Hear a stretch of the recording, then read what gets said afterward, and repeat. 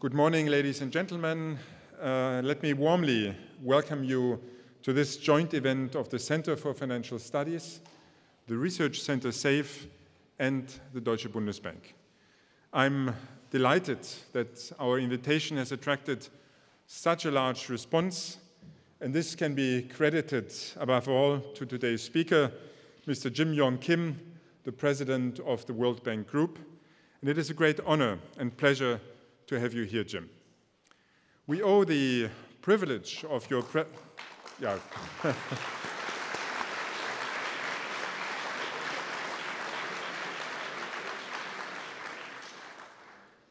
I think we owe the privilege of your presence here today to the G7 summit in Schloss Elmau, which has just come to a close. What's more, I also had the opportunity to get a sneak preview of your views and priorities recently in Dresden when the meeting of the G7 finance ministers and central bank governors took place. This means that you are in a unique position to report directly to us on the summit and also on the extent to which this meeting format is really able to advance important geopolitical but also development issues.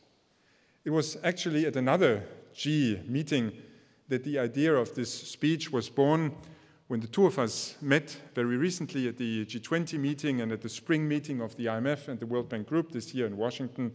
You immediately agreed to come to Frankfurt. Thank you very much for that.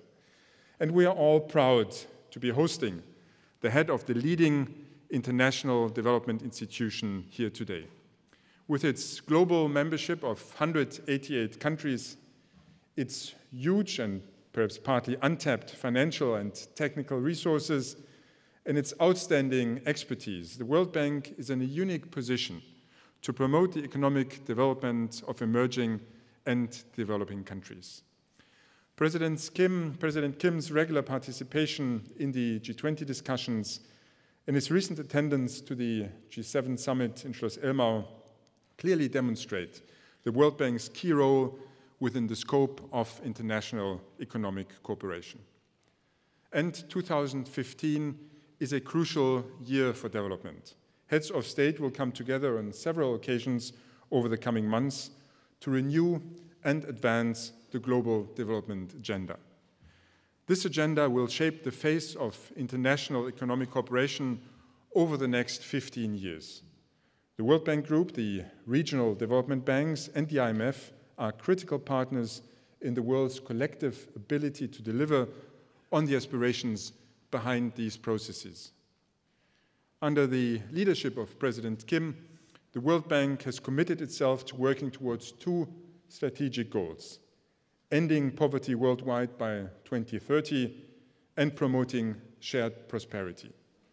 These goals are at the heart of the global agenda, and we all hope to learn more from you about what it will take to achieve these goals. In all of the meetings we've jointly attended, most recently in Dresden, where Jim called for the creation of a pandemic emergency facility, he has impressed me with his calm and convincing way in which he makes his points, and you might argue that this does not come as a surprise, since as a former physician, he knows the subject very well. In a nutshell, there are many pressing topics that President Kim may address today, and I look forward to listening to his lecture and the Q&A following it. Before I give the floor to you, Jim, the President of the Center for Financial Studies, Ottmar Issing, would also like to welcome you and introduce you to our audience. Thank you very much, and welcome again.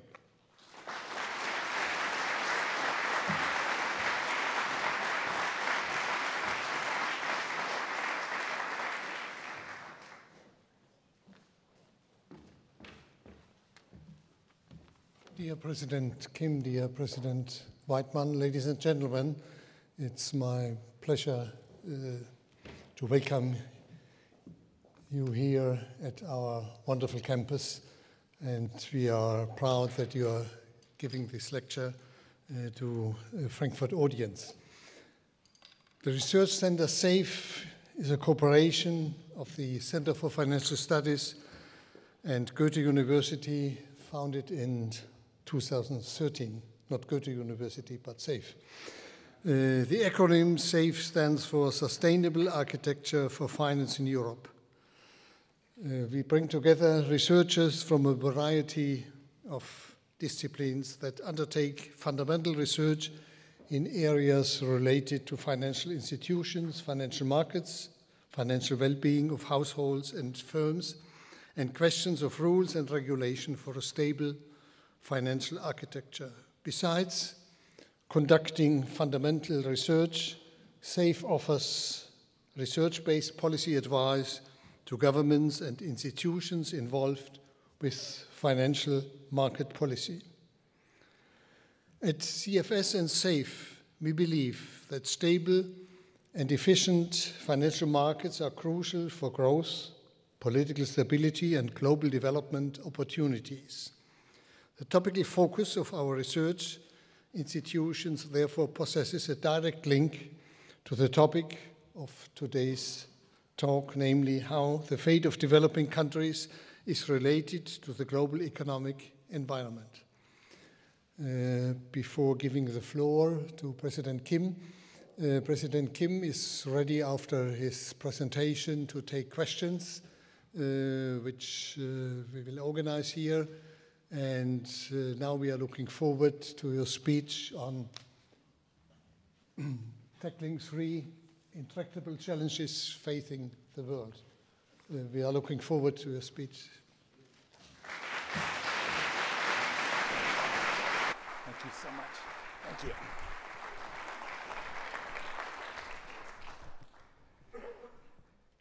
Vielen Dank für Ihre freundliche Begrüßung. Ich spreche ein bisschen Deutsch. Ich habe Deutsch im Gymnasium gelernt.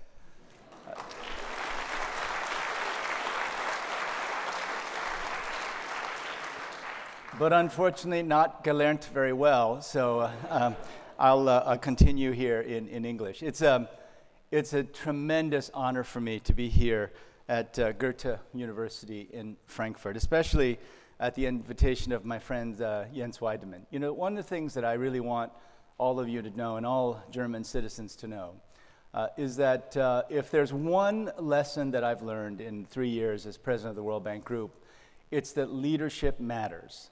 And you have an outstanding leader, of course, in Chancellor Merkel, one of the people I admire most. But I think you really all should appreciate having someone like Jens as a central bank governor. When he speaks during our meeting, you know, we meet at least 5 times a year, Jens. We meet at the G7, the G20, we meet at the annual meetings, the spring meetings. And I can tell you that whenever he speaks, people are on the edge of their chair listening to what he might say. And to have leadership like that, I think it makes Germany very, very fortunate, and the prospects are, for the future are very bright. And I want to thank Jens.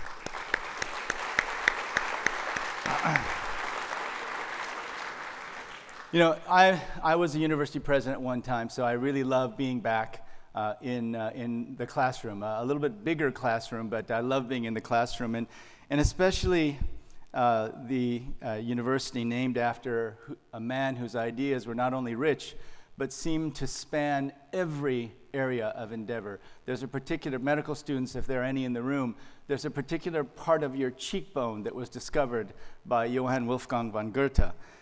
And he said, and this is a saying that I repeat all the time, this is a saying that many people in the world who are trying to make things better repeat over and over and over again. Knowing is not enough, we must apply. Willing is not enough, we must do. At the World Bank Group, at the most fundamental level, we share this commitment.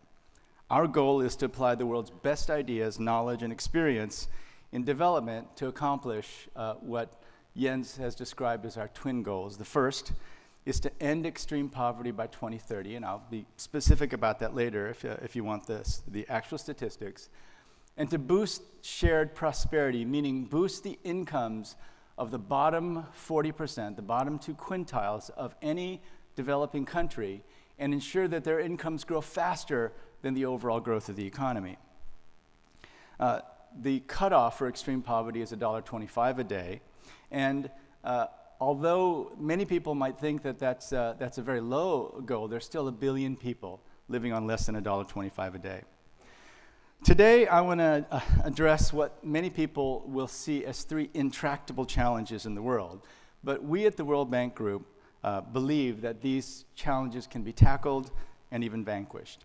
I'll have a few reflections on the G7 meetings that just ended and on Chancellor Merkel's leadership in bringing together the world's leaders to face some of these extremely difficult problems. First, a little perspective on the World Bank's focus. We are focused almost entirely on helping the poor and the vulnerable in low and middle income countries. And I think, as we all know, the developing countries have been an increasingly important engine in the global economy. Over the last 10 years, roughly 1/3 of the world's economic expansion has come from one country, that's China. Another third, roughly, has come from all the other developing countries combined, and the last third of global growth in the last decade has come from all the developed countries, including Germany. Taken together, excuse me, I'm going to move this out of the way. All right. Taken together, taken together, the developing countries, can you hear me now? No, okay, so why don't I get rid of this?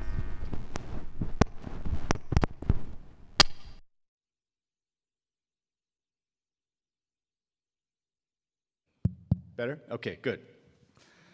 Taken together, the developing countries accounted for 20% of the global GDP in the year 2000.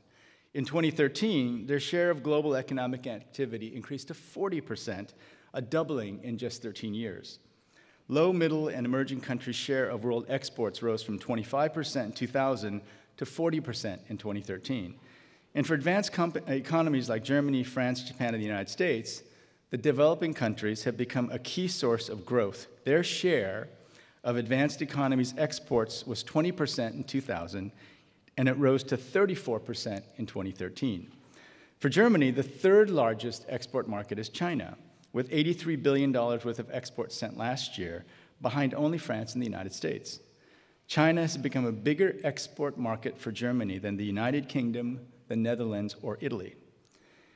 Now, while long-term projections involve a measure of speculation, the demographic trends and patterns of capital accumulation and productivity growth suggest that developing countries' future role in the economy will only increase.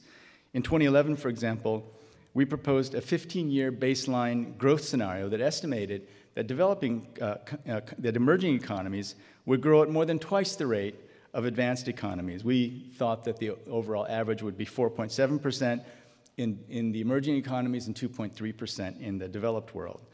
And so far, we've been fairly accurate. Between 2011 and 2014, emerging economies grew at 4.5%, and the advanced economies grew at 2.5%. In aggregate, this data means that economic growth in developing countries matters not only for poverty reduction in those countries, but for growth overall in the world, especially going forward. Now, despite these relatively bright prospects that I've just presented, economic growth in virtually all developing regions has slowed, especially among some of the group's largest middle-income countries. There are some notable bright spots. We could talk about that later if you'd like. India could see accelerated growth, and for the first time in 15 years, their growth rate could outpace China's. Excluding the BRIC countries, though, if you take the BRIC countries out, overall, we expect that the developing countries will grow at about 4.6%. Now, to emerge from this period of relatively slow growth, developing countries will have to manage macroeconomic risks. For example, the outcome of negotiations between Greece, which of course we're all following, and its creditors will likely have spillover effects beyond the borders of the euro area. We're watching especially carefully countries that we work with directly that have direct connections in Eastern Europe. We don't know what the impact will be. None of us knows what the impact will be. But in that particular context, we think that there are four major risks that especially developing countries face. The first is currency risk. Second is interest rate risk. The third is the decline in global oil prices. And the fourth is the more balanced but certainly slower growth in China. In the euro area, the post-crisis recovery has been slow. The region's aggregate GDP approached its pre-crisis level only recently. While unemployment is declining at 12.7%, it's still 3 percentage points higher than in September 2008. Progress within the euro area is also varied. Germany, Spain, France, and the Netherlands have experienced upward trends in growth, while countries like Austria and Finland have seen much weaker outcomes. By contrast, the recovery in the United States is well advanced. GDP is now almost 9% higher than before the crisis.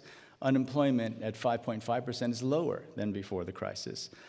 As a result, while the euro area and Japan are engaged in unprecedented exercises of quantitative easing that we know about, the United States has withdrawn extraordinary measures, the bond buying program, and are preparing to tighten monetary policy, which is extremely loose still, and they're going to proceed, they tell us, very cautiously.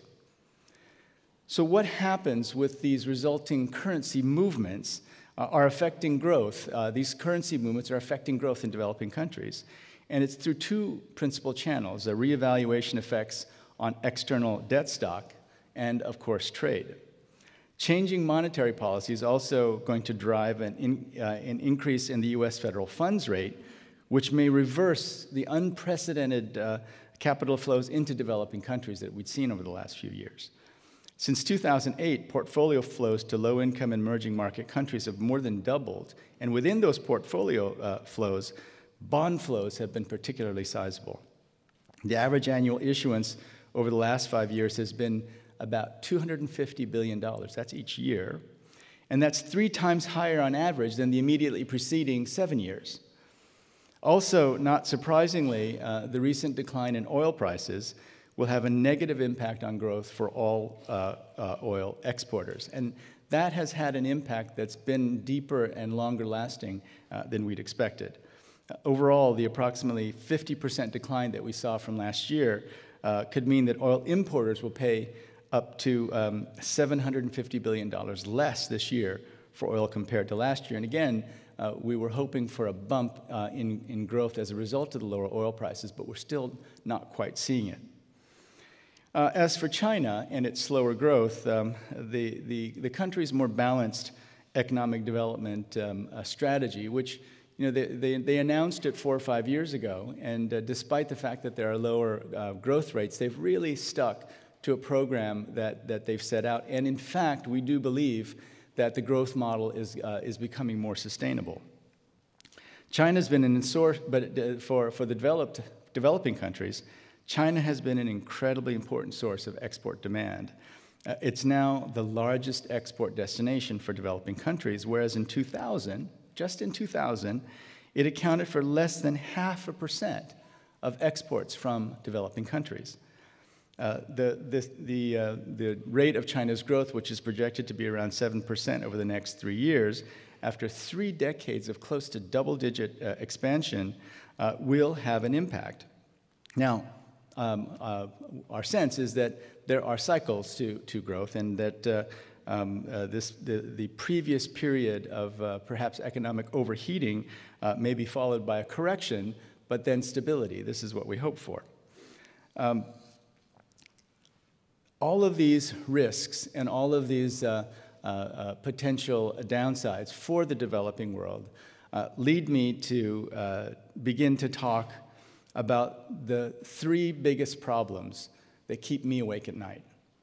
The first is this goal that we've set of ending extreme poverty by 2030. We really did the work. We did the calculations. We don't think that you can get extreme poverty below 3%. There's something that our economists call frictional poverty. Natural disasters, hurricanes, storms. There are so many natural disasters in the world that will plunge people even temporarily into poverty that we don't think we can do much better than 3%. So 3% from where we are right now is going to be extremely difficult. If we project backwards and look at the economic growth in developing countries over the last 20 years, and then project forward that same rate of growth, which was high, over the next 15 years, we get to about 8%. So we have a lot of work to get it down below 3%. The second problem that keeps me awake at night is preparing for the next pandemic. And what we've learned from Ebola, of course, is that we're wholly unprepared for a truly serious pandemic. The third is climate change. And climate change is one that I think everyone here is very much aware of. But I have two young children, a 15-year-old now and a 6-year-old. And I think about them, and I think particularly about what they're going to ask me in about 15 years if we're already at 2 degrees Celsius. And I know, based on the way my children already talk to me, they're going to say, "Dad, what on earth were you doing? You were president of the World Bank. You knew this was coming. Why didn't you do more?" So in tackling these problems, the argument I want to make today is that finance is key, and it may be the key to tackling problems of poverty, problems of the pandemic response, and problems of climate change. And not everyone sees it that way, but let me make the argument to you. First of all, ending extreme poverty. Now, we have a process called the Sustainable Development Goal process, and we're in the middle of huge discussions on it. Right now, there are 17 goals and 169 targets, a huge variety of goals that are trying to solve just about every problem you can think of in the world. Some of these goals are very focused. Others read more like poetry, the world as we want it to be. But anyway, when you have that many goals and targets, the bill for that many goals or targets is huge, and it's no longer going to be covered with billions of dollars. We'll need trillions of dollars.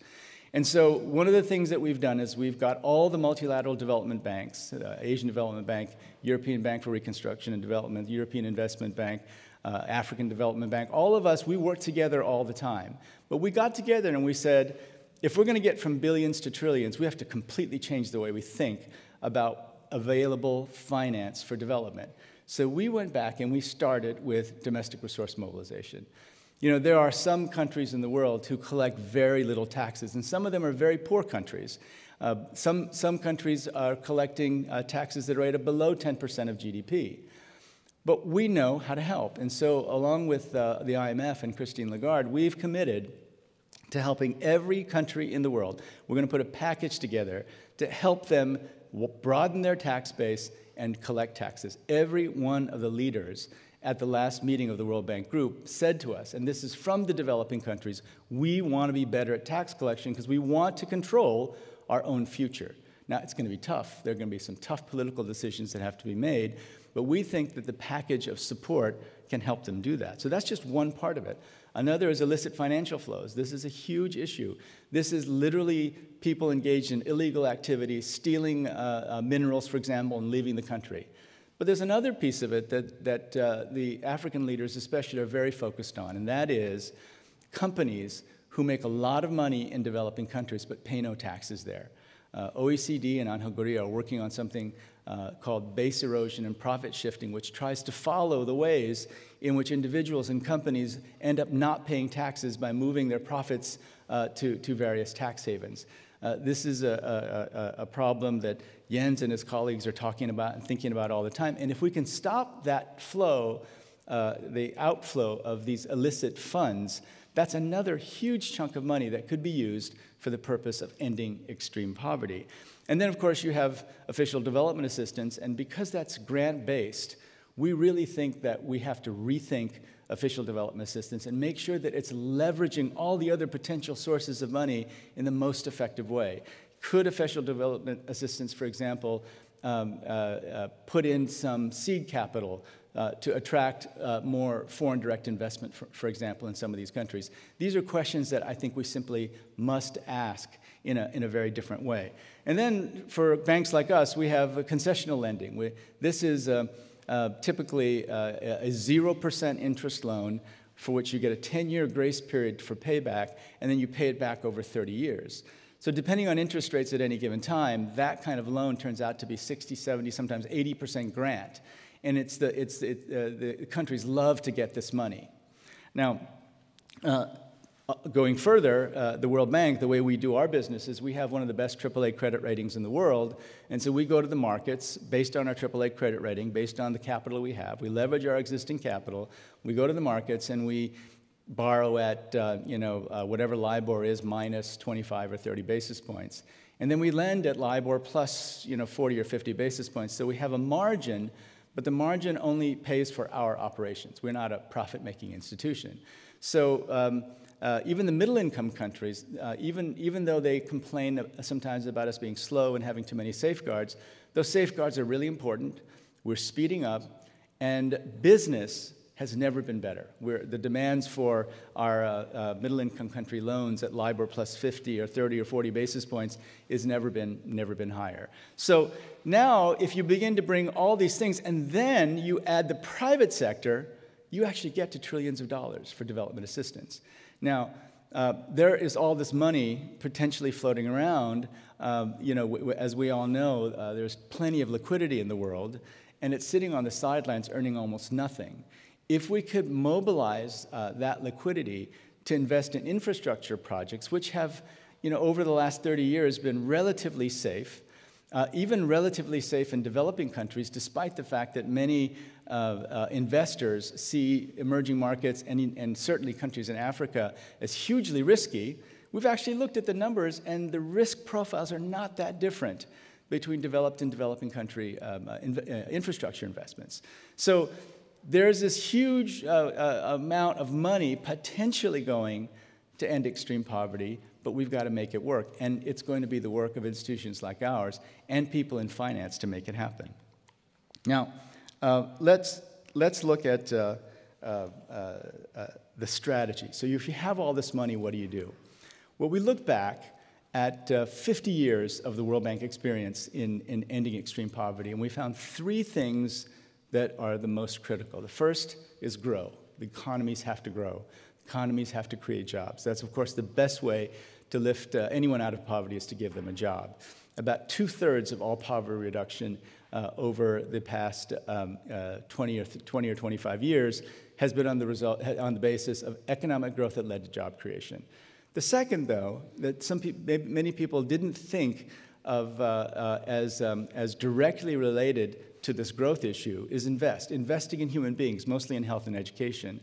We have lots of new data that suggests that improving health outcomes is a great boon for growth. No less than Larry Summers showed that from 2000 to 2011, improvements in health increased whole incomes of people by about 25%. So in other words, for people in developing countries, better health outcomes had as much as a 25% impact on the growth of their income. So it's not just an expense, it's actually an investment, certainly in medium and long-term growth, but perhaps even in short-term growth. In education, of course, we now have plenty of data that suggests that good educational outcomes at 15 or 16 can have a direct impact on medium and long-term economic growth. And finally, the third thing that we've begun to understand is a critical part of ending extreme poverty is to insure. Now, 20 years ago, I was actually part of a movement called 50 Years is Enough. And that movement argued that the World Bank and the IMF, on their 50th birthdays, should close as institutions. I was actually on the streets protesting. I wrote a book. And the reason we did that, and you can clap if you'd like, those of you who may still be part of that movement, I can tell you that I'm very glad we lost that argument. And I'm very glad we lost that argument, and this is probably the one area that tells you the most about how much the World Bank has changed. Back in those days, social welfare programs at the World Bank were not very well thought of. They were thought of as things that maybe one could consider much later, but really weren't thinking about them very much as necessary interventions for the poorest countries. We are now the greatest champions of cash transfer programs, and it's because the data was there. The World Bank actually studied whether conditional cash transfer programs in Mexico and Brazil had a positive or negative impact on the people and then on economic growth. And the results were so positive that we have now been pushing these programs for everyone. So ensuring that people don't fall back into poverty is also a critical part of tackling the question of poverty. So for ending extreme poverty, it's not just money, And it's not just giving people money, but it's using the money that exists in the world to make the investments for growth, to investing in people using the best techniques of actually improving health outcomes and not just spending on health, and of having kids actually learn in school, not just sit in school. You know, we can build the schools, but they actually have to learn. And finally, we have to protect people from plunging into poverty, which gets me to my next big worry that keeps me up at night: pandemics. Unfortunately, with Ebola, we found that we are wholly unprepared. And Ebola is a slow-moving virus. Many of you may have heard of MERS, the Middle Eastern Respiratory Syndrome that had afflicted the Arab countries. Now it's in Korea. Korea's closed all their schools, and there's a case that may be going to China. MERS is the organism that causes MERS is a coronavirus. And any of you who know what that means, the coronavirus is the same family of viruses that cause SARS. Now, SARS can be transmitted through the air, it could be transmitted through the air. MERS is relatively, it can be transmissible in hospital settings, but it doesn't move that quickly and it's not that frightening. What is really frightening, and some of you in this room may know of people who suffered from it, is the kind of flu that happened in 1918. The 1918 flu pandemic killed 25 million people in 25 weeks.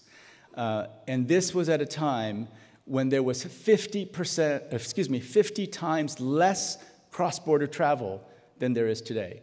Bill Gates and his foundation do the best research on this, and he's saying, and just as everyone else is, that a virus of this virulence that moves this quickly is almost certain to happen in our lifetimes. Now, no one can give you the exact date. That's part of the problem. But if this happens, and it behaves the same way as the 1918 flu pandemic, then it's going to be as many as 35 million people killed within 250 days. What is that going to do to the global economy? Well, our predictions are it's going to cause anywhere between a 5 and 10% hit on global GDP. And nominal global GDP is what, $75 to $80 trillion. So we're talking about a potential $4 to $8 trillion hit for which we are completely unprepared. Now, when I go to meetings of finance ministers and central bank governors and listen to people like Jens, I'm just so impressed with how hard they think about potential downside risks to the global economy. Well, here's the biggest one you can imagine. Insurance executives, 30,000 of them in a Towers Watson survey a couple of years ago, when asked what is the number one threat to the world and to your business, the number one threat was pandemics. So I recently, actually now it's not so recent, it was about a year and a half ago, I had the great privilege of meeting Nicholas von Baumhart, who's the CEO of Munich Re, the reinsurance company. Now, the reinsurance companies literally hold the risk of pandemic in their hands, because they hold all the business disruption policies. Not all of them, but they hold a lot of business disruption policies. So if the world stops, no one can travel, business stops, and a business takes a loss, the reinsurance company has to pay them. So I said to Nicholas, what are you thinking? He said, we're going crazy because we're seeing that this risk is very real. We're looking and modeling all the time. We're not part of the discussion, and we know we're unprepared. So I actually brought them into the discussion. And now we're going to try to build a system where the World Health Organization is stronger. It's got to get stronger than what it was. That we build functioning health systems, something which GIZ and KfW and other German organizations are very much involved in, build functioning health systems in each country. We have to organize with all the different potential private sector groups that can help us, from drug companies to transport companies to cell phone companies. I met the CEO of Vodafone a few months ago, and he said to me, when Ebola broke out, we thought you needed help in communications. We have these cell phone towers and suitcases. We could have given them to you, and nobody called us. So all of the pre-arrangements that need to be done in order to make sure everyone's ready hadn't been done. We've got to do that now. And the one thing that's going to be different this time, the one thing that I think will really make a difference is finance. Because in the Ebola response, the World Bank was the first group to make a pledge, $200 million on August 4th, 8 months after the epidemic started. If pandemic flu hits, we're going to have to be ready to move in 8 minutes, in 8 days, in 8 weeks, certainly not in 8 months. And so we are bringing together financing instruments, and I personally would like to get the reinsurance companies involved, because then they can give us independent assessments of preparedness. Now, the way we do it right now is that countries tell us whether or not they're prepared, but they tell us whether or not prepared based on their own well, let me put it this way. It's a voluntary program where countries do a self-assessment. So we may be able to trust it, we may not. And so for me, having a private sector company setting premium rates on the basis of their hard-headed assessment of preparedness is the one thing that could help us really change where we're going. I've made a promise to my colleagues and to everyone that as long as I'm president of the World Bank, I will not let any of us off the hook in ensuring that this system is in place. And again, I would say finance will be the key. Now, in terms of climate change, two of the things that we've discussed that are directly related to finance and very important aspects of the climate change response. The first is to find a price on carbon. And to my great surprise and delight, 6 oil and gas companies in Europe have now issued a statement saying that we need a price on carbon. Now, I know the experience here in Europe has been up and down, has not been, I think, what everyone had hoped. But I think if we can get everyone on board, China is doing a lot of experimenting with carbon taxes. I think the movement toward getting a price on carbon, which finance people will have to be involved in, is a critical part of going forward. And another part is just getting rid of fossil fuel subsidies. So fossil fuel subsidies, we've done the analysis, they are among the most regressive taxes in any developing country. The top 20% receive 6 times the benefit from fossil fuel subsidies as the bottom 20%, 6 times. So it is essentially a regressive tax. If we get rid of fossil fuel subsidies, it'll reduce carbon in the air, and more than anything else, it will set the right incentives for the kind of clean, sustainable development that we need. Now, to finish, I want to leave you 2 other quotes of Goethe. I think when I heard that I was going to be at the Goethe-Universität, I thought, oh, great, I get to quote Goethe. I don't usually get to quote Goethe, but here's one for the students. I presented to you lots of really, really hard problems. But one of the things that Goethe said, and I'm really speaking right to the students, magic is believing in yourself. If you can do that, you can make anything happen. And believe me, look, I'm this immigrant kid from Korea. My parents were refugees in the war, and here I am, president of the World Bank. I never thought that would happen. And moreover, I'm president of the World Bank, and I started out life as a simple-minded doctor. So if you believe that story, truly, you can do anything. And I want to leave this other quote for central bankers here in the audience today.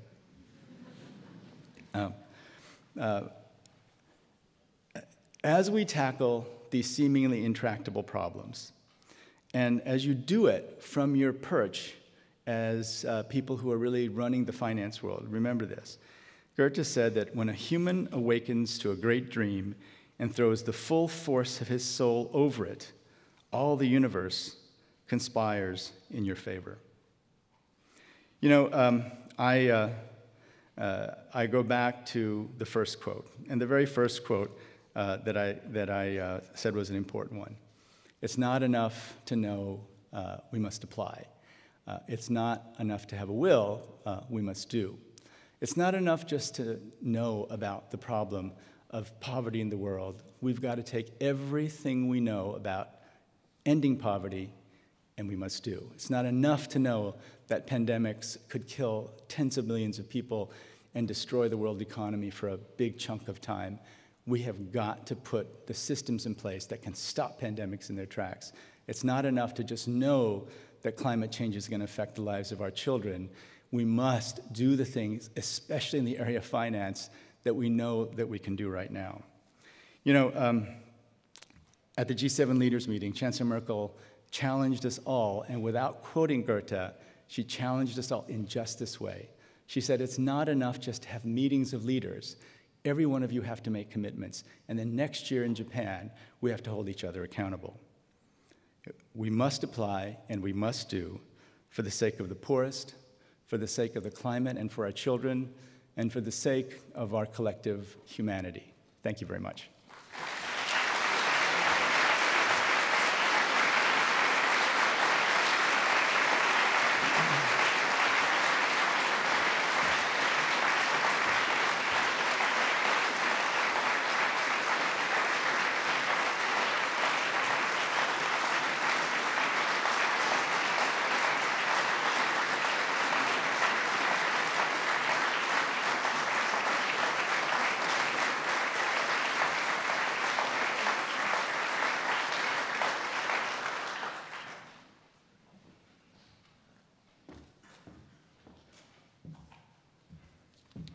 President Kim, thank you so much for this. Really. I think we need my here.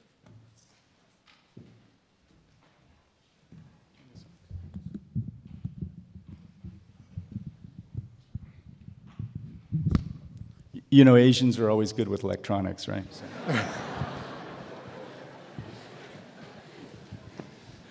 Listening to you, I was in 1995 in Madrid at the occasion of the meeting of the World Bank and the IMF. And I saw the protesters in the streets. 50 years is enough. And I think we are all glad that you moved from the side of the protesters to the side of the actors. I hope I'm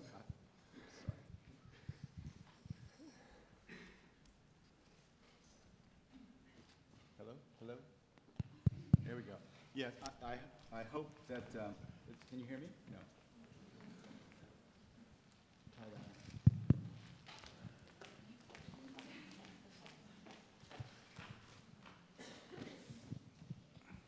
Yeah. Yes, I hope that I wasn't there at the same time, and if I was, I hope I wasn't rude. I at least tried to be a polite protester at that time. I think you really gave a global perspective, global as to the dimensions of the problems, and global covering the whole world. And having listened to you, I think anybody here in the room who was not aware before is now aware that we live in one world, in a world in which the speed of contagion could be so fast. Sometimes when we build our models, we think about big risks, and we might leave out the biggest risks. But on the other hand, what number do we give to such a risk? We don't know when and if and in what dimension it would happen. But we have to take that into account. And what you made also clear, very clear, that we live in an interdependent world. And it's not just the developing world depending on financial help, etc., but the industrial world. You mentioned that 2/3 of growth has come from developing world, including China. So industrial countries have delivered just a small part of it. And I think it was also interesting to see that you mentioned it's not a lack of money, it's a lack of investing money for the right purposes. But I'm not here to give another speech, which would be disappointing anyway. So I open the floor and encourage you to ask your questions to President Kim. Who will start? Here, Mike, and you are the next. Next is here. Thank you. From the Bundesbank. Can you hear me? No. Here. Thank you very much. Thank you. Yeah, and thank you for giving an excellent and very, very thought-provoking talk, which I very much appreciated. I have one question related to the mobilization of resources that you mentioned, both from the public sector, so fiscal resources, and private. I think the World Bank has a very good track record in making sure that the money gets where it's supposed to be, that impact assessment is there. So because I think many people have many ideas what can be done with this money. So can you tell us a bit more on how you make sure that you're reaching the goals, that you're defining the goals, and that there's a good impact assessment? Because I guess there's a lot of uncertainty also what works and what doesn't work. Thank you. We audit every single. You can join me down here if you'd like, President. But I think this. Does it work now? But so we audit every single one of our projects, and we have very, very high standards when it comes to chasing down corruption. You know, it's an interesting story. In 1996, when my good friend Jim Wolfenson he took over the World Bank a year before that, and he wrote in his own speech, "We must tackle the cancer of corruption." And every single one of his advisors said, "You can't say that." He said, "Why not?"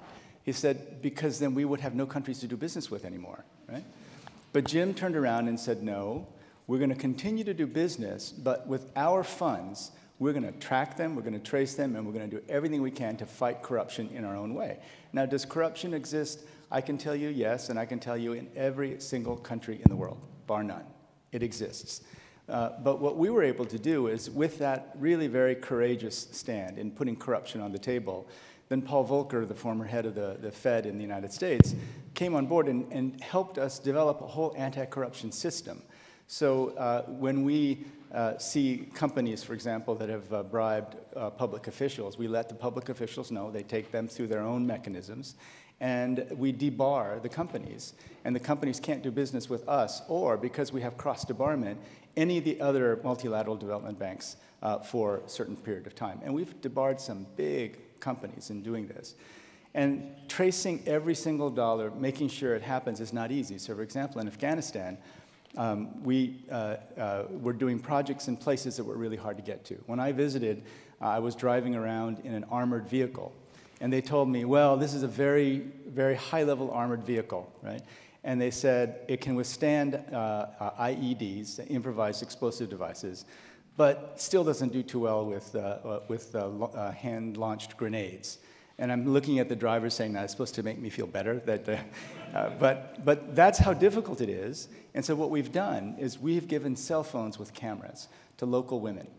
And they go by the project, and they take pictures, and they transmit them to us. And every time they do that, they get minutes on their phone.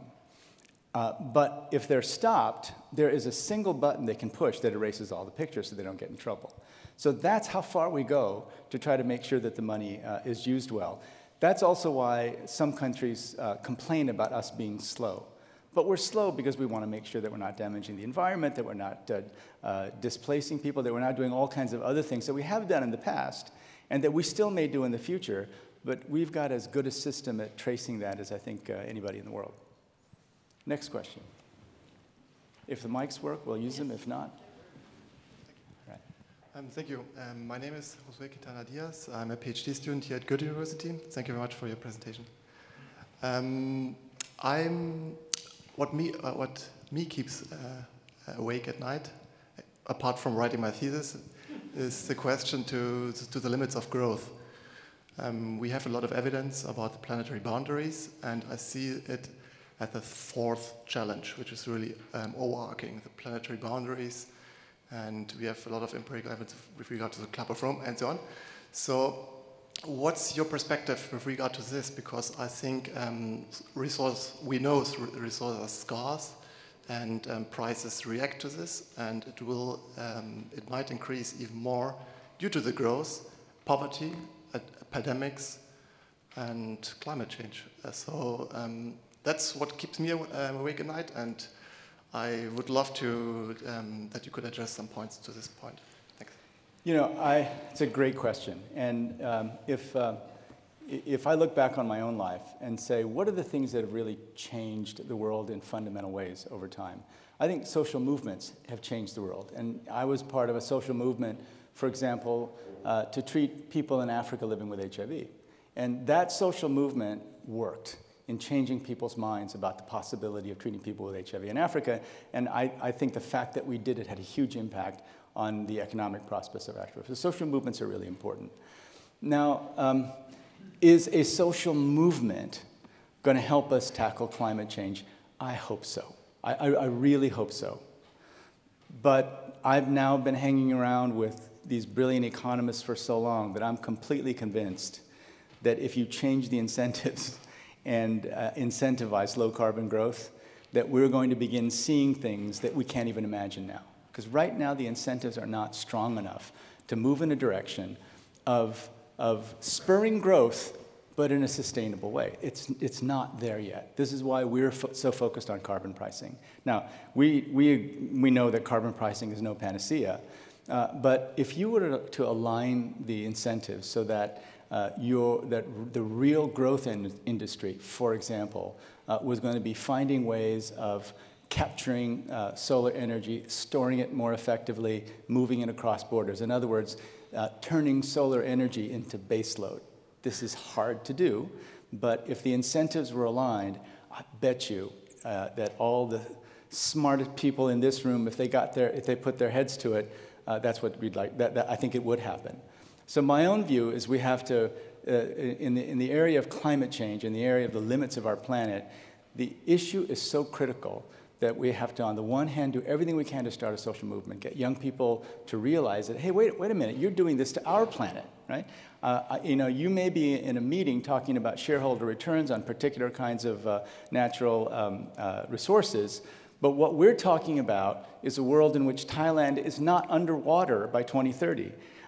Bangkok is not underwater by 2030. We're talking about a world in which every year we have record heat waves, and every year we have these disasters that basically wipe out the possibility of life on some of these small island states. That's what we're talking about, and I hope that social movement rises up and begins to change people's behavior. But I think in the meantime, let's do everything we can to change the incentives so that the economic incentives are aligned in the right way. That's my own view, and I think once that happens, we're going to see innovations that are just not seeing it to the light of day right now. Now, I have to tell you, for pandemics, it's harder because the nature of the potential damage of, the 1918 the flu pandemic was the first time that human flu and bird flu came together. And when it came together, it killed that many people. Now, some people say that there are nefarious individuals in laboratories right now trying to recreate something like that. I don't know if that's true or not, bioterrorism. But certainly, with the way that we're moving now, all these different kinds of viruses are coming in contact with each other. Could one combination be as lethal or even more lethal than Spanish flu? You bet. But what are the incentives for the drug companies to make viruses to something that may never happen? Right? How do you do that? That's very complicated. I think the drug companies have been extremely generous in trying to continue these efforts despite the lack of clarity of a market. But one of the things I'm hoping for is that if we can get enough interest in this pandemic financial facility, that we could create enough of an advanced market signal that many more drug companies would be interested in making vaccines because the potential payoff could be much higher.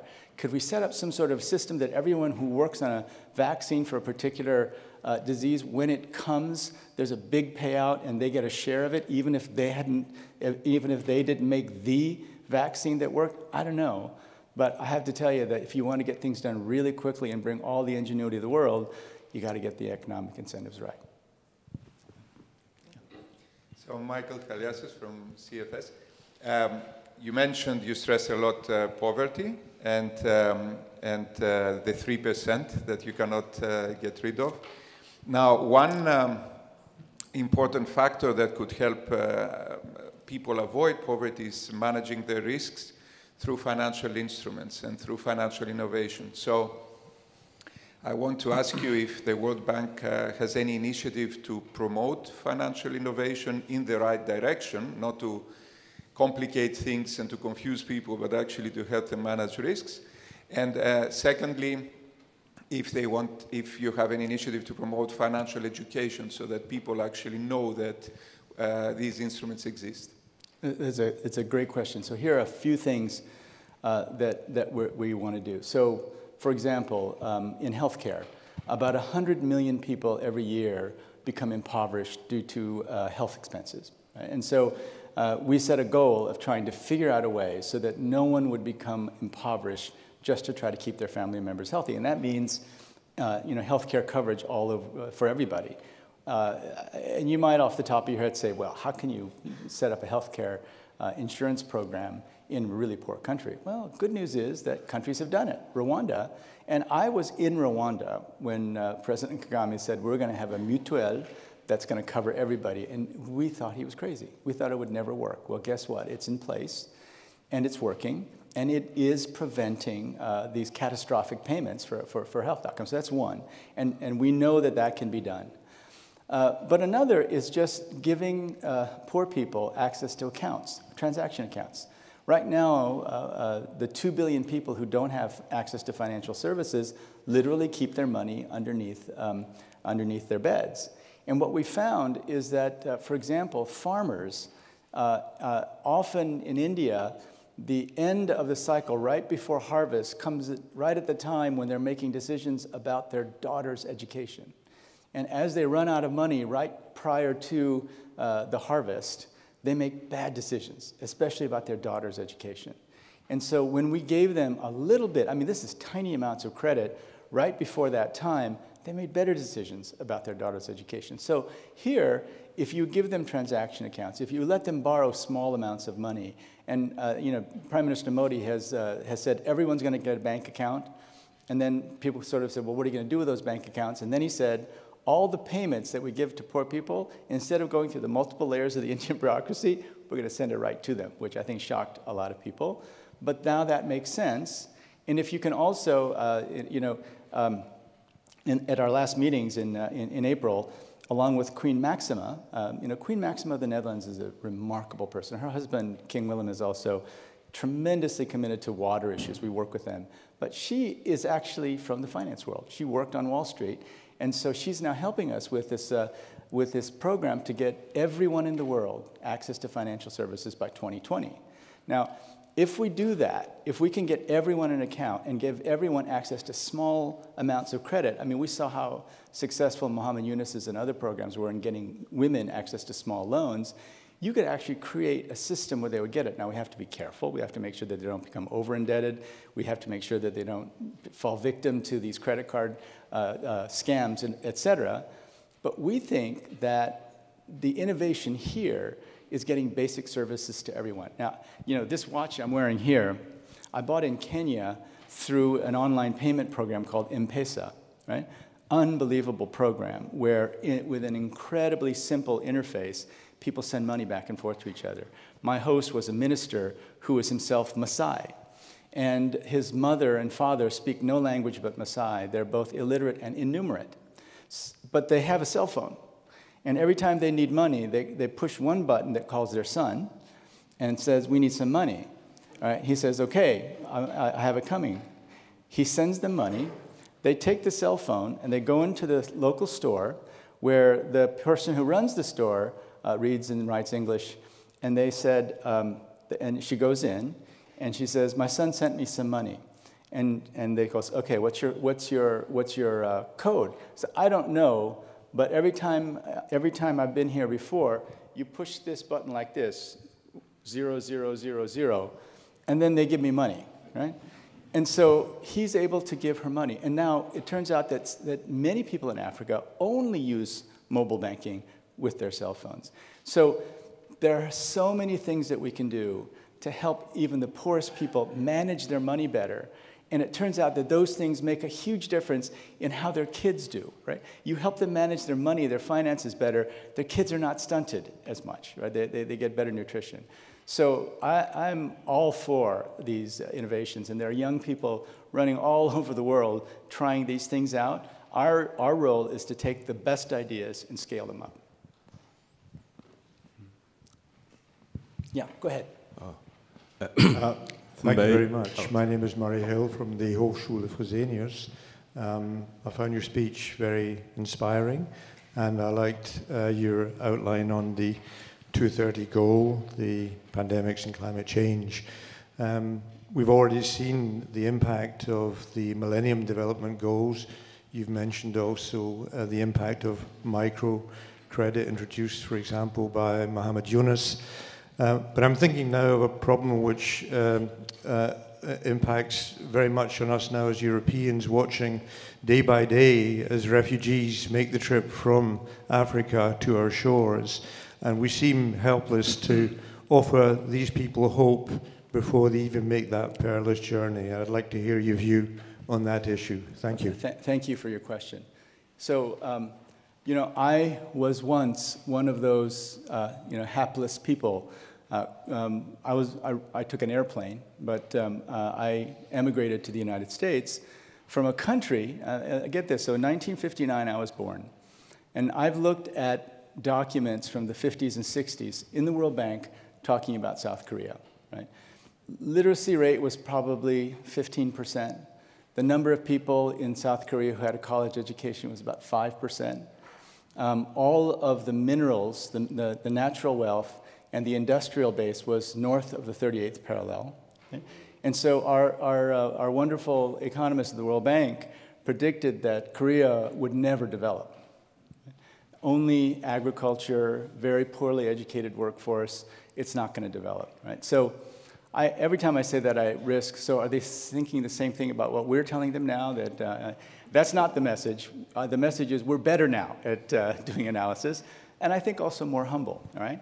So I was an immigrant to the United States from a very poor country at the time. When I left Korea, the GDP of Korea was around the level of Ghana, right?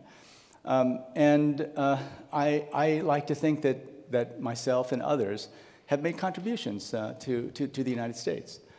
Now, you know, one of the things we have to do is to create better situations so that they don't, at home, so they don't feel like they have to get on these rickety boats and go, right? So that's a really important piece of it, to fear for your life, to be excluded from society so much that you feel like you have to, at risk of your own life, leave. That's not a situation that we should tolerate, and we need to make things better.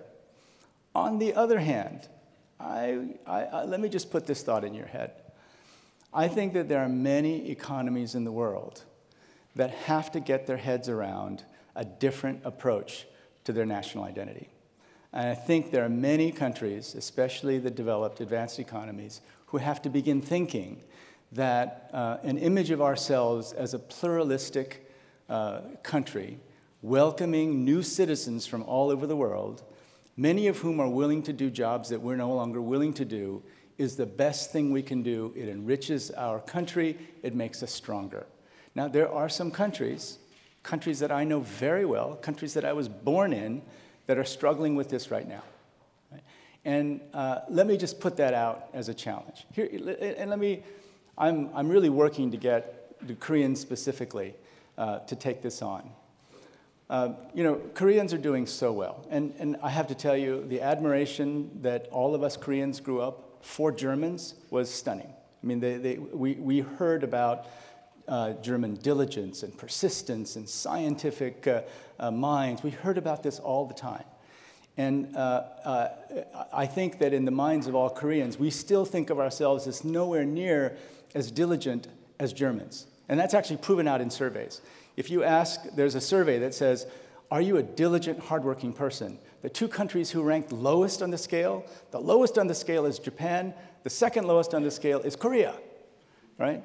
So even though the students go to school from 7 in the morning until 11 at night, and the only reason they stop going to school at 11 at night is because they made a law that you can't go to school after 11 at night, right? The Koreans are still worried about the quality of their education.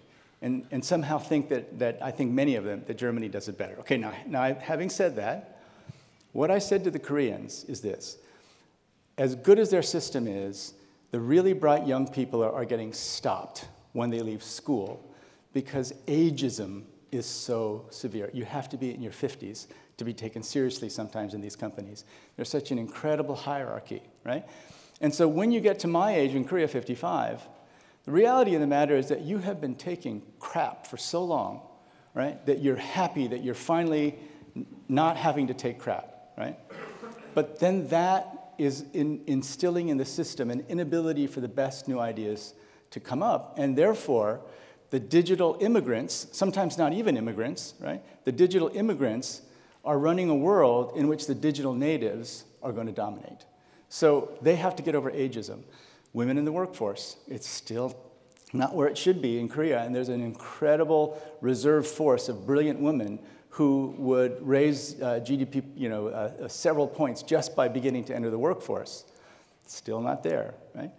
And finally, it's new immigrants. So what I said to the Koreans, and I would say this to everybody really, the generation that decides that it's going to get past ageism, sexism, and racism is the generation that's going to determine the future of Korea. Otherwise, they're going to be in trouble. But I think it applies everywhere.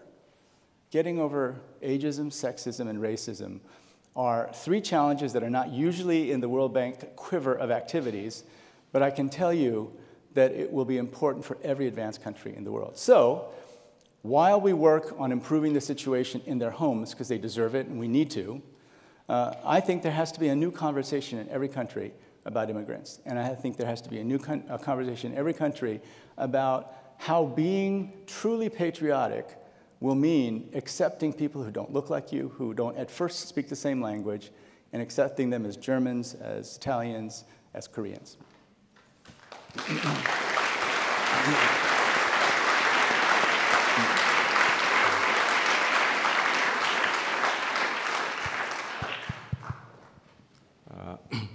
By a mathematician. Thank you very much for a speech that has given some view and some insight into the thinking and the current thinking of the World Bank. You emphasized the issue of the pandemics, and I think it's a very serious problem. The problem is you talked about being prepared, preparedness level for handling the pandemics. I'm just wondering how the World Bank would set up a model actually to do that, because you are going to have to expand the modeling of epidemiological models, to encompass the possibility of an anticipatory version in the model in order to be able to handle it.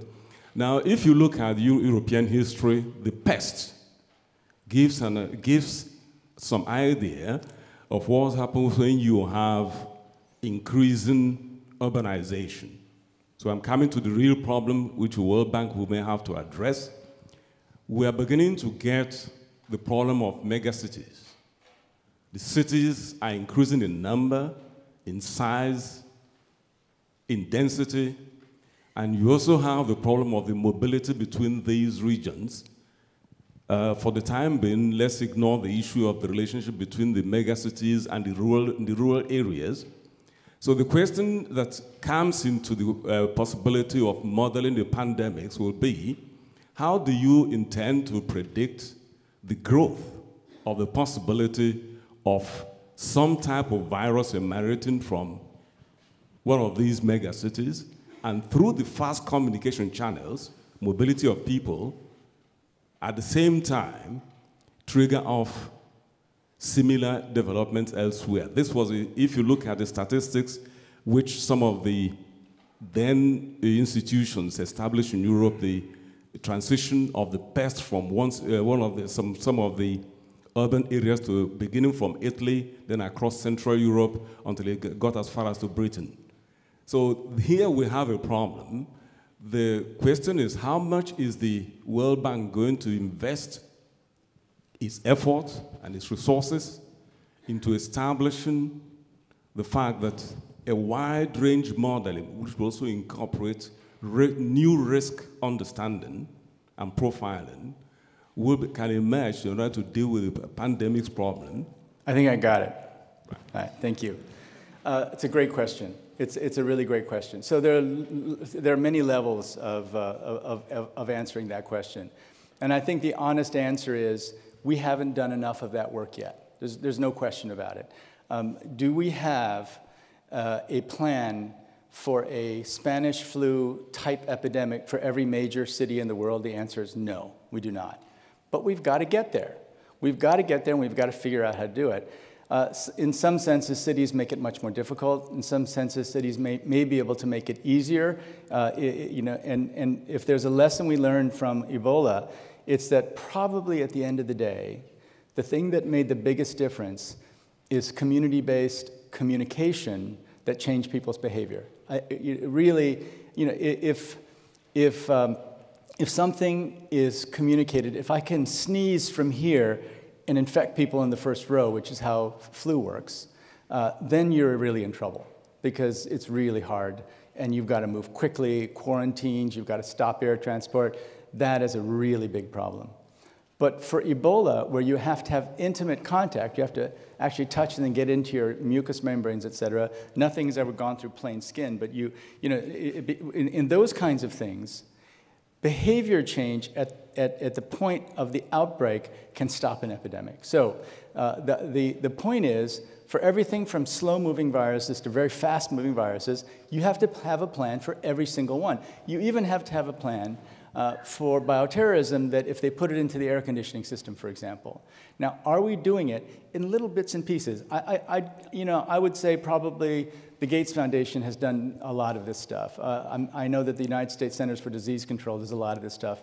And other departments of public health, I'm sure, do some of it. But we now have to do it on a global scale. And we have to do it understanding that it's about people first and foremost, but it's also about stopping something from literally crashing the world economy for weeks and perhaps months at a time. The reason that I, as a World Bank president, am so concerned about this is because I know who's going to get hit the hardest if the global economy stops for that period of time. It's the poor. The poor will be hit the hardest. And then our own efforts at ending poverty will be set back probably decades. Right? So it hasn't been done yet, but we are capable of doing that modeling, and we have to do it. The doctors, what we used to complain about all the time when I was doing just global health is, yeah, okay, so we get the attention of the ministers of health, but what we really want is the attention of the ministers of finance. Well, I have the attention of every minister of finance at least once a year, right? And I'm not making the argument based just on humanitarian terms. Humanitarian terms is important. I'm making the argument on the notion that if we're serious about protecting the global economy from real downside risks, this is a relatively minor investment in protecting what could be a devastating outcome. Does that make sense, Jens? President Kim, I'll come back up here. Do you allow for one more question? Sure. You take this side here. Thank you. I'm Cornelia Körtel. I'm an intern at the GIZ, and I studied development economics. And I actually have two last questions. So the first one is that I think the World Bank has one of the best resettlement policies. However, it has been often reported that those settlement policies were not that well implemented. And I was wondering what you will do to make the implementation better. A second question is that some academics would say that financialization is a huge problem for inequality within countries and across countries, and also for domestic resource mobilization. And I was wondering, what are your thoughts on that? Do you agree with that? And what do you think to do about it? What do you mean financialization? So it's the process that financial services, the share of them is increasing in GDP, and that a lot of capital is flowing out of developing countries being invested in the financial markets. Yeah. So on the first question, resettlement happens when you build infrastructure, right? And it happens even more when you build infrastructure in cities, okay? How many people today drove in here on a road, a paved road? Everybody, right? How many people here use public transportation today? There you go, right? So every single one of you got here because somebody was resettled, right? So resettlement happens when you build infrastructure, right? Now, let me ask, did Germany provide compensation to everyone who was resettled? Probably yes, right? Maybe not long time ago, but probably yes. Did Germany pay compensation to squatters who came on the land after they heard that a project was going to start? No, right? I don't think any country has done that. Guess what? That's what we do at the World Bank Group. Because we have such a hard time determining who was squatting and who was not, we actually provide compensation to anyone who's on the land, including squatters. Now, the problem of resettling and not paying compensation is a terrible, terrible thing. And this was long before I became president of the World Bank, but what we found was that in many cases, we didn't follow our rules to the letter, right? And you know, The Guardian came out and said 4 million people. That was completely wrong. And The Guardian, if you go back and look at the whole series of articles, said that they misquoted. Because some of them, it wasn't that everyone lost their land. And this is just how infrastructure goes. Sometimes you go over a piece of the land and you provide compensation. And we didn't do as well as we could. So in the future, we will continue with this plan to provide compensation for everyone, including people who are squatters. Because, you know, for them, this is their only chance at finding steady housing. We don't have the wherewithal to be able to tell who's squatting and who's not, so we're going to give compensation to everyone. And we're investing a lot more to make sure that we can follow up more. But the reason I brought up the first example is that I just sometimes think there's a bit of hypocrisy here. That it's okay for, since we in the developed world have all our roads and a lot of our infrastructure built, we don't have to think as much about resettlement. I can tell you there are places in Europe right now that are going through huge fights about potential resettlement, about something that's called, in legal terms, eminent domain. The state can take your property if there's something that they're doing for the good of the whole that they decide is for the good of the whole, right? And so, you know, think with me here, right? What is everyone saying we need in developing countries? Infrastructure, right? And so we're in the business of helping countries build infrastructure, and often that leads to resettlement. So our resolution of that was to say, we are going to be committed to compensating everyone, and including squatters, and that going forward, we're going to do much better at making sure that we follow our rules. But on the one hand, you can't go in one room and say, why isn't the World Bank building more infrastructure? And on the other hand, go into another room and say, build infrastructure, but don't resettle anybody, right?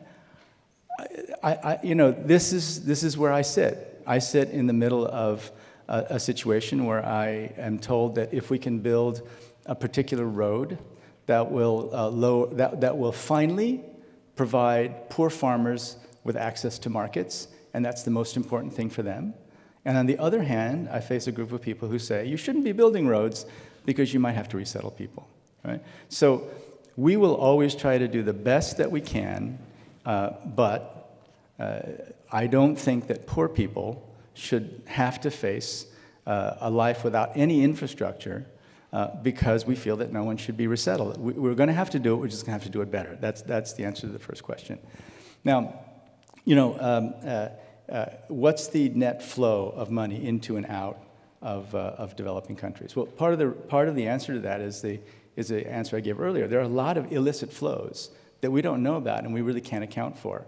And so if you counted for all of that, is more money leaving developing countries than going in? You know, it's possible. We keep very close accounts of what's happening in particular countries, but we don't know about the illicit flows. I would put it this way. In this day and age, there are very few countries that live completely outside of the global market system. Very few countries. You know, the country that the land area that my parents were born in, North Korea, is one of them, but there are very few countries who can live outside it. And so our role is to make sure that even the poorest countries are able to live inside the global market in as productive and effective a way for them as possible. So, for example, we do things like, for central bankers here, we have something called the Reserve Asset Management Program, where, you know, in many countries in Africa, for example, one of the very important things we did was we separated central banks from ministries of finance, just like you have here. And the reason you do that is that you don't want central banks to be run on the basis of a particular government's policy. You want them to think independently about stability. And so we found that these central banks that we'd helped get started had these assets, and they were quite literally keeping them under the mattress. They were like literally keeping them in a safe, earning no interest at all. So we have a program that goes in and tries to help them manage their money. And last year, I think we increased the overall assets of central banks by over $1 billion. So it's not so much, there's not a country in the world that can avoid dealing with global market capitalism. There's not a country in the world that can do that.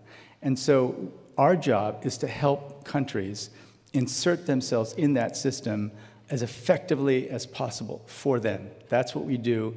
That's a big part of my job. That's what we'll continue to do. Is that time is up? To you.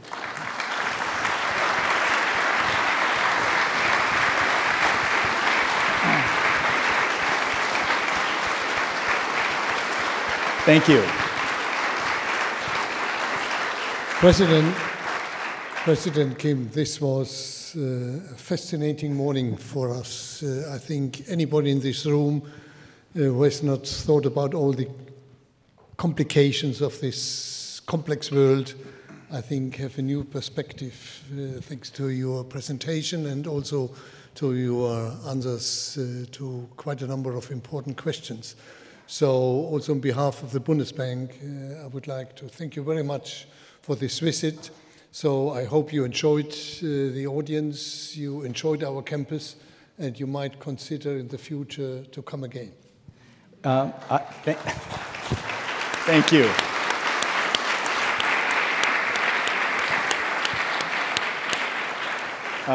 I would love to come back again. I'll have to search for more Goethe quotes before I come back again. But let me just say one thing. For the students in this room,